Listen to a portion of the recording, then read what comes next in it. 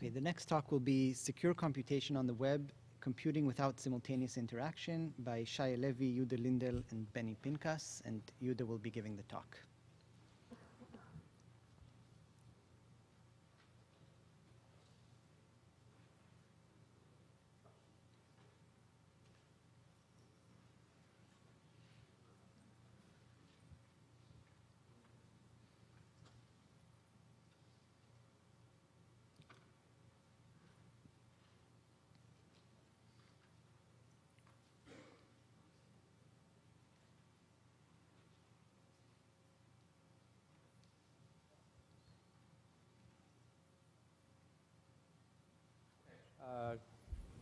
Good afternoon. I'm going to talk about secure computation on the web, or computing without simultaneous interaction. And I'll start with my standard first slide for secure computation. Unlike my predecessors, there's no cloud on it. But basically what we talk about is a set of parties with private inputs, and they want to carry out some joint computation. Without revealing their inputs, they want to guarantee correctness, they want to guarantee independence of inputs and other properties. And these properties have to be ensured even if some of the parties involved attack maliciously or in some other way semi-honestly the protocol that's going on. And what we say, and this is what I want to focus on, is what we like to say is that this models any problem, essentially elections or auctions, private statistical analysis and so on. So if it's an election we're talking about, then privacy means that my individual input won't be, my vote won't be learned. The correctness says that the candidate who gets the most amount of votes will be the one that actually wins, and so on and so forth.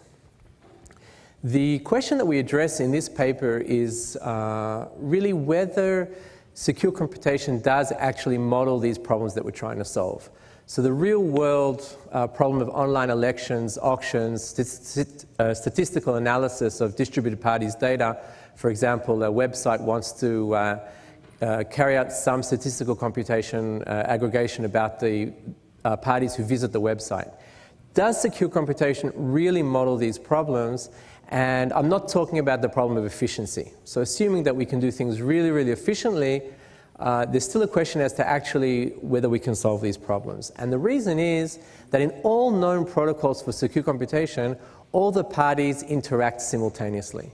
So everybody has to come together and give their inputs at the same time. Now let's analyze some of these problems that we're talking about.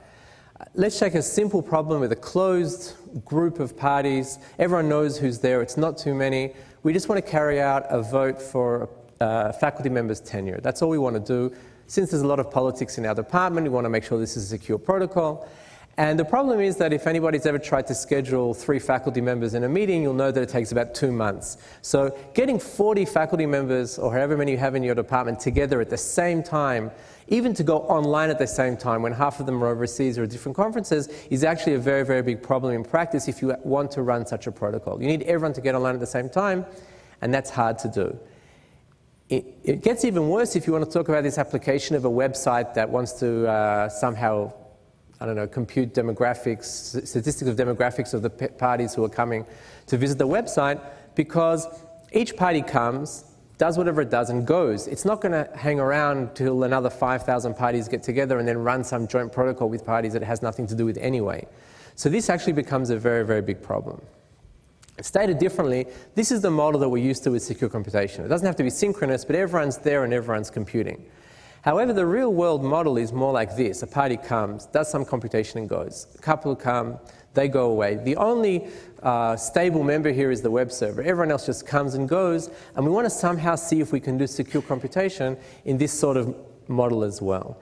And the question is, can we make secure computation non-simultaneous? So can the parties come along and just visit once and go away and actually compute securely on their inputs? And this actually is an important theoretical question. It deepens our understanding of what communication is necessary for secure computation, for secure protocols, which is really a very, very important and basic primitive of cryptography in general. But it also has very important ramifications to practice, because if we want to actually have secure computation be used in reality, then maybe actually one of the biggest obstacles to adoption is the fact that we need everyone there at the same time, and that rarely happens.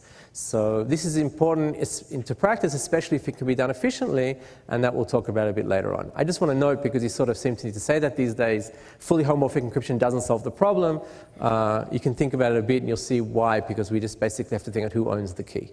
So our model is as follows. We have n parties, P1 through to Pn, and we have one server S, and each party interacts with the server once and exactly once. So you come, interact, and go away. In all of our protocols that and one that I mentioned here, this interaction is actually just retrieve something from the server and send it back. But as far as the model is concerned, we don't mind if you interact a few times. That doesn't matter. What is important is that you carry out your computation on your input and then go away. You don't have to speak to anyone else. You don't have to worry about when the other parties are going to be online. At the end, the server obtains the output. The reason why only the server is obtaining output is because only the server is there to get the output. Obviously, if you wanted, you could have the server post that and you could come back later to get it, but you don't have to be there for the computation to take place. And we call the protocol for this setting one pass because all the parties we just do one pass over all of the parties. Now this actually, if you think about what this model means, it means that we have to compute what we call residual functions. So since the protocol is one pass, it means that the last n minus I parties, pi plus 1 through pn, and the server actually have to compute this residual function of the first I party's input. So parties, I don't know how you use the pointer on this thing, like this, yeah. So the first I parties came and they gave their inputs, and then the last n minus I parties have to give their inputs, but whatever their inputs are, these ones are already fixed. So we can actually look at this residual function. Why is this important? Because it means that if these last n minus I parties and the server are all corrupted and colluding, then they can actually compute this residual function on many sets of final inputs. And this is inherent to the model. This is not something that our protocol doesn't achieve. Any protocol which works in this model, this one-pass model, has to have this problem because the legitimate last n minus I parties and server have to be able to compute on any set of their inputs. In particular, they can do this many times, but it's only, again, I want to stress, if both the server and these last n minus I parties are colluding. This could be 1, 2, 3, 4, depending on what's the corruption setting we have. So this leads us also to talk about something called function decomposition. So decomposition of a function is just really a series of n two-input functions, which is a series computing the final function. So you first compute f1 on the first input, then f2 on that result on the second input, and so on and so forth. In the end, you get the final output. And in the one-pass setting, it's again inherent to the model what's actually happening. Pi and the server S, if they're interacting, are actually computing the ith function fi in this decomposition series. And also what that means is that if the last n minus I parties and the server are all corrupted and colluding, then what they're learning is the output of that ith function in a decomposition. So function decomposition and these residual functions are inherent to this one-pass model. And the question we have to ask ourselves, if it's inherent to the model, then what does it reveal? If these last n minus I parties and the server are corrupted, then what are they actually going to learn? And what we're going to say, what we define in the paper, is that if this output of the ith function reveals nothing more than what the residual function gives, then we call it minimal disclosure. And that's because, as we said, the residual function is inherent to the model, and so we would like, if we have a decomposition that reveals only that, then that's the best that you can do, and so that's okay. Well, of course, it depends on the application. Let's just look at a couple of examples. You can be stupid and define your residual function, your decomposition this way, that they're just identity functions. So f1 of x1 gives you x1, f2 gives you just the outputs of that, the inputs, and you essentially have all of the first n minus 1 functions giving you the identity functions, and the last one will compute it. So this just tells you that everything can be decomposed, but of course it's not interesting, because if the last party and the server are both corrupted, then that's all you need and they get absolutely everything. So this is a very undesirable and stupid design. In contrast, let's look at this decomposition for the sum function. It's just the partial sums until the ith input. Now, it's clear that if you're given the output of the ith function, you can get the sum of the first I, but that's all that you're getting. And indeed, this is minimal disclosure because you could get that anyway by just having your, by knowing your inputs. And even in the standard setting of a secure computation, any n-I colluding parties can learn this information. So this is completely minimal disclosure. And what you can actually say is that all that is revealed by the ith function in decomposition is what would be the output if only those parties were computing. So this is optimal and sufficient for many applications. So we define security in the standard way of secure computation, the ideal real paradigm. I won't go into it. It'll be discussed more tomorrow morning, I think. But all I want to stress is that in addition to what an adversary can usually do in the secure computation model, we allow it to get the output of the ith function in decomposition, but only if both the server and the n-I last parties are corrupted. If the server is honest, it gets absolutely nothing, just the standard definition of secure computation. And if the server is corrupted, then it just depends who the last party who came in the series, in this one-pass series, is corrupted. And we call the protocol optimally private if it computes the decomposition, a decomposition that's a minimal disclosure. So I just want to stress one thing about the security definition. It talks about securely computing a decomposition. So whatever decomposition you have for your function, the protocol should then compute to that level of leakage, which is modeled by the decomposition itself. You'd like optimally private, you don't always have. The main question I want to deal with the rest of my time is, can this notion be achieved? If yes, under what assumptions and at what cost? Because it sounds like something which is quite difficult. And in fact, at least to my surprise, we can do this really, really efficiently for a number of very interesting problems. So let's talk, we'll talk in this talk, I'll focus on binary symmetric functions. These are functions with binary inputs 0, 1, but the output depends only on the Hamming weight. So if you think about and, or, parity, or majority, which is our, again, voting for tenure for our faculty member, then all we care about is how many people voted yes and how many people voted no. We don't care what the order of that is. So these functions, binary symmetric functions, have a very concise truth table representation. So instead of for n inputs having a truth table size 2 to the n, you actually have a truth table of size n plus 1. Why is that? Because you just look at the Hamming weight, and for each possible Hamming weight, you write each possible you write the output, and because there are only n bits for input, there are n plus 1 possible Hamming weights, and the function only depends on the Hamming weight. So this is a complete description of the function. And this is the majority function. You can see if up to 2 parties only have 1, then the output is 0, and otherwise the output is 1. So now I need to describe to you this decomposition into functions, and then I'll show you how we can use that. So we're going to define y1, which is the f1 of x1, to be this complete truth table, but we're going to erase the first row if the first input is 1 and the last row if it's 0. So let's see that. If the party has the input 1, then we know that the Hamming weight of the function the Hamming weight of the output cannot be 0, of all the inputs, sorry, cannot be 0, because we already have a Hamming weight of 1 given by this bit. So we erase this row. On the other hand, if the first party's input is 0, then we erase the last row, because again, it means that the Hamming weight of all the inputs cannot be 5, because we already have 1, 0. The second function is defined similarly. We take the truncated truth table, which we already got, and now we just erase the first or last row depending on the party's input. So if the input is 1, then again, we know we can't get the first row that's remaining, so we erase it. The third party, if it has 1, then we again erase the first row. The fourth party has 0, so it's the last row. The last party has 0, so that's again the last row. Each one just relates to the first or last row of the remaining table. And note the magic that indeed the majority of 0, 1, 1, 0, 0 is 0, which is the only remaining row in the truth table. I just want to stress that we're not actually giving the Hamming weight. That would be too much. We're only looking at this. So this is just erasing the first or last values of this table, which is the second column. So that says nothing about cryptography, about secure computation. This is just a decomposition, a way of dividing a function into a series of two input functions along the way. This is actually minimum disclosure because the truth table at any given point only tells you it only enables you to compute the residual function. Essentially, there's nothing more disclosed than the aggregate of what was beforehand, or in other words, what you could compute given your residual inputs.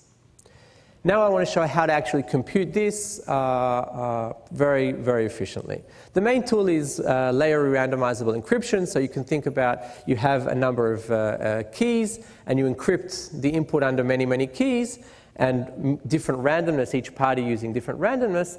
And we call it layer randomizable if you can actually just re-randomize all of the random values in this sort of onion encrypted ciphertext. And I just want to say that you can do this with El Gamal really, really efficiently. It's the cost of a single encryption. You can decrypt threshold-wise. You can re-randomize very, very efficiently. So this is actually not difficult to do. And I just want to note that all our protocols assume a PKI. It's essential for the model, but you can see the paper for more details. In the semi-honest model, our protocol works as follows. The server starts by encrypting the entire truth table under all the parties' keys, and it uses re-randomizable layer encryption.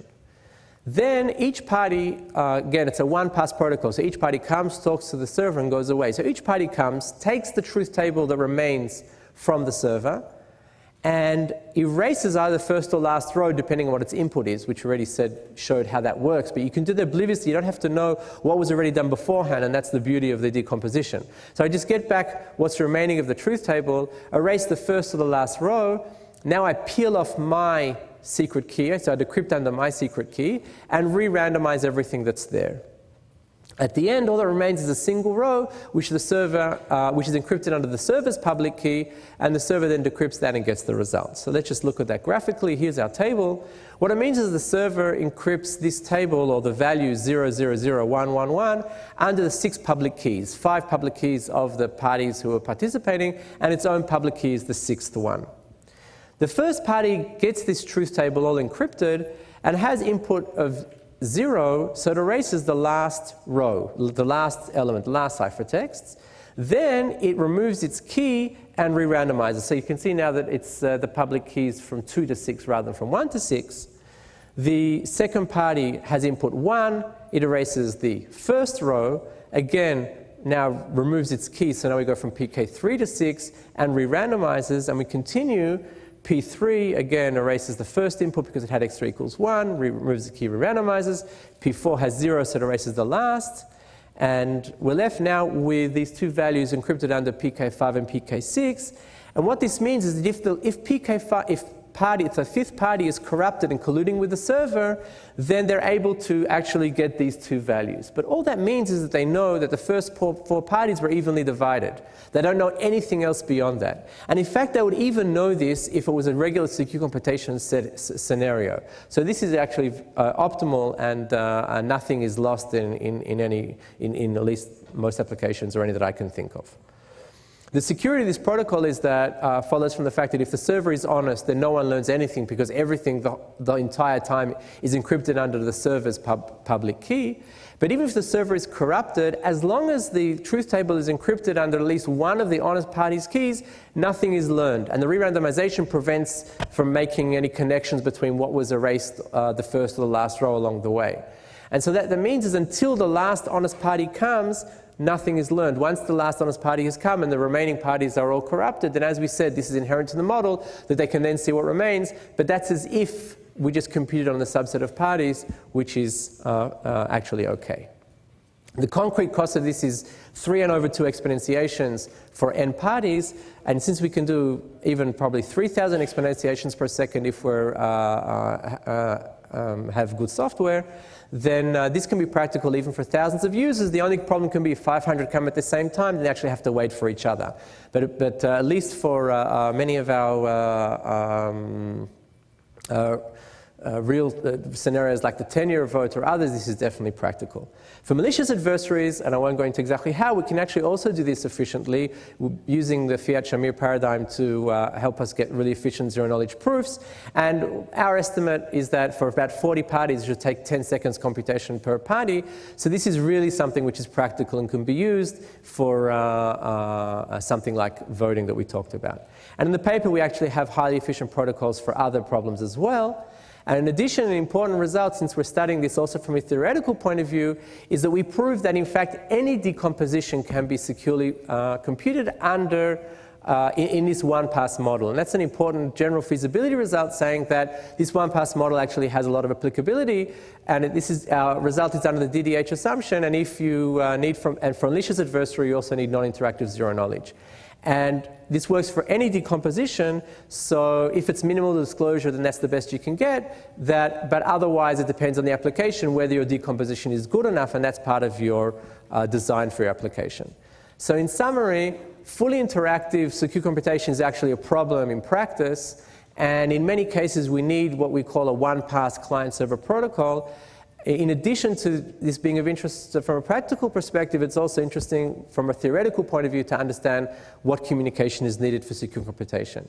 We introduced this model and defined security for it. We also studied inherent limitations, and we used and introduced this notion of function decomposition and residual computation and minimal disclosure in order to understand this. And then we constructed highly efficient protocols for this setting and showed that for many natural problems actually we can really do this in practice. And we also proved a general feasibility result showing that we can solve any protocol problem, at least within the inherent limitations of the model. Thank you.